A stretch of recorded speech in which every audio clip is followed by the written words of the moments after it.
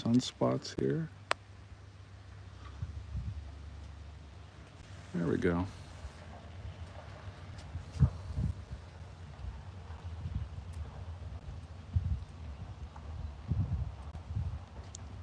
A little dark there on the bottom. Let's adjust our. That just made. Yeah, see, it's. There we go. Hey, welcome back. All right, we got vertical going now. Got a few minutes here with the sun before it goes below the tree line. And we are looking at it live through a telescope in Pennsylvania. My name's Nate. I do space and live astronomy. And we're checking out the sun today before the storms hit. It's pretty cool.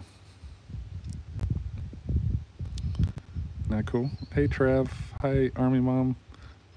Mama Nova. Secrets. Thank you guys for being members. If you want to be a member, that really helps the channel. Thank you. But be sure to like the live and subscribe if you like space and astronomy stuff. I go live with the sun, the moon, the stars, and the planets as often as I can. Tonight we're going to have some storms, so I wanted to share something with you beforehand. This is the sun with sunspots.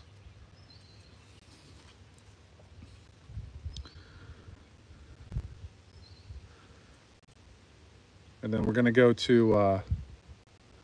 we might go to the moon tomorrow morning with Venus and Saturn.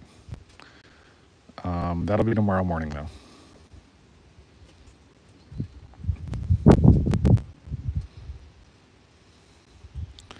You're at practice right now, and this looks amazing. Nice.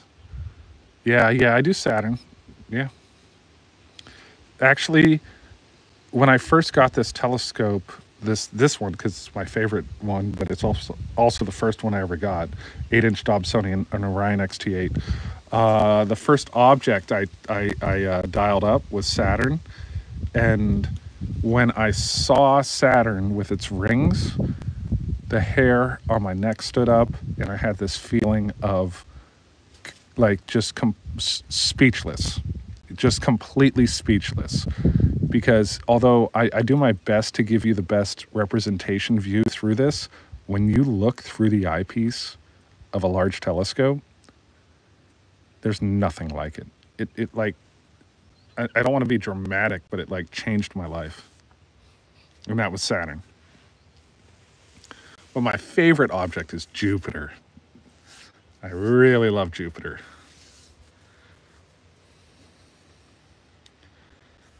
You have nice, Wayne.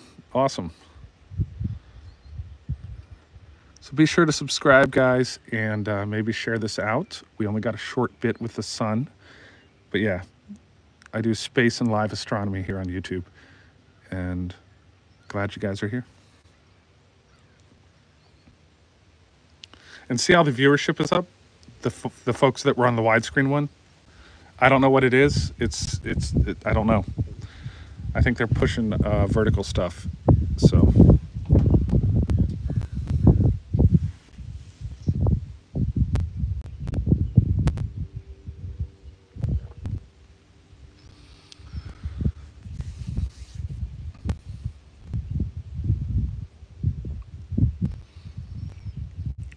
First time I heard Jimi Hendrix and Eddie Van Halen. You got the same feeling? Nice. Where are you guys all tuning in from? I'm in Pennsylvania. This is a telescope view of the sun and sunspots. So like we can zoom out, we can zoom in. I can zoom like really far in, but it might get a little fuzzy because it's real low to the horizon. When you're low to the horizon, it gets kind of tricky. And the movement you're seeing of the sun, this is a stationary telescope, that's Earth rotating. And those spots you see are sunspots. Those are cooler areas of the sun's surface, and they're caused by magnetic fields there that are about 2,500 times stronger than the magnetic fields here on Earth. They're so strong and get concentrated in certain areas that they actually inhibit convection, because convection with the plasma on the sun of the nuclear fusion of hydrogen into helium. So a little technical there, but The main thing is the temperature drops by 3,000 degrees. The surface temp of the sun is around 10,000. In those areas, 65 to 7,500. And putting a white light solar filter on a telescope, you can observe them. And that's what we're doing today. Never look at the sun with a telescope without proper solar equipment, because you could really hurt your eyes. And those regions we call active regions, and they can produce solar flares and eruptions like coronal mass ejections, CMEs. Those CMEs, if directed at Earth, give us the northern lights. So there's a whole process of it. I'm seeing a lot of states: Canada, Santa Barbara, Deutschland, Ireland, Missouri. Where are you guys tuning in from? I'm in PA. Shout out your country, your flags, and let me know your favorite space thing about space. You know, my favorite thing, Jupiter. Well, my favorite object to see is Jupiter. Oh, okay. I might need to wait on the telescope because this dot, we're getting low to the horizon. Jersey, New York City, Zambia. We're looking at a live view of the sun through a telescope.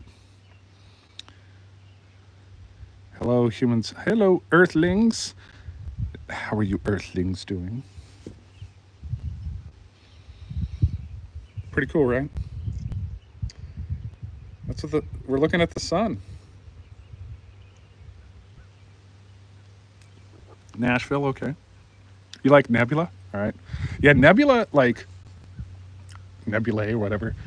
It's just gorgeous. We will be getting stormed out and clouded out here soon, so I don't know how long. It doesn't look like long. Maybe within 5 minutes. Just to let you know. So I don't play favoritism. Les, yeah.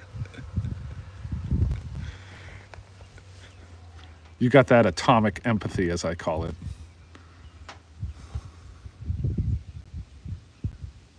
Sunspots. Hello. Hi, guys. Be sure to subscribe and turn on notifications so you know the next time I'm live, because we have some spotty weather. I'm going to show you here at the end of this because we're going to get clouded out. These storms are coming in. They look pretty wicked.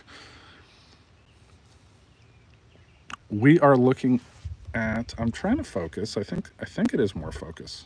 That is focused. The sun is 94.5 million miles away. Jorge has been posting. Good. Jorge is joining YouTube now. And also look up Dr. Ryan French. Those two physicists I work with them frequently on my content because I'm not a physicist, but I want to deliver like the best, accurate, reliable information for you guys on a lot of things. So those two folks are amazing. We are looking at the sun through a telescope right now. Here, I'll zoom out.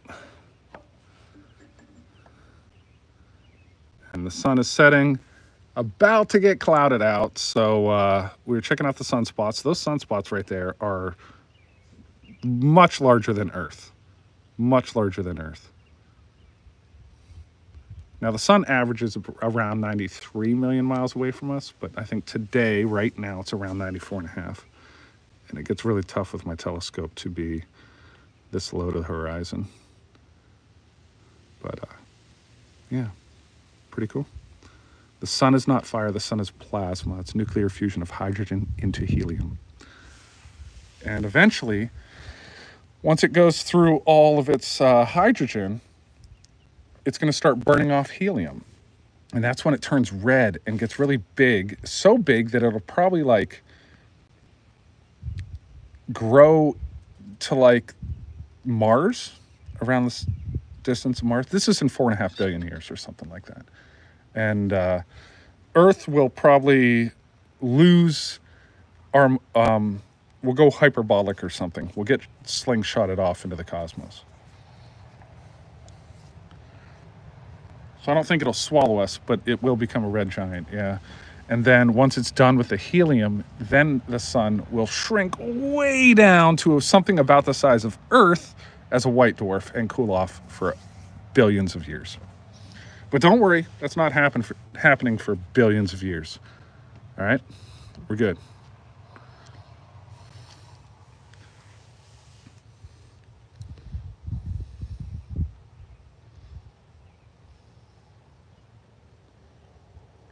All right, guys, here comes the storms. I'll show you the storm clouds here in a moment and the cat, and bid you guys a good evening and then start packing up because these storms are moving in quick. All right, here we go.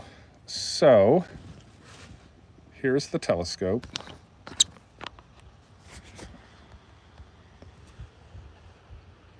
This is an 8-inch Dobsonian, 4 feet long, 8-inch diameter, and the sun. But now you can see the storm clouds. Look at those. They're coming to take over.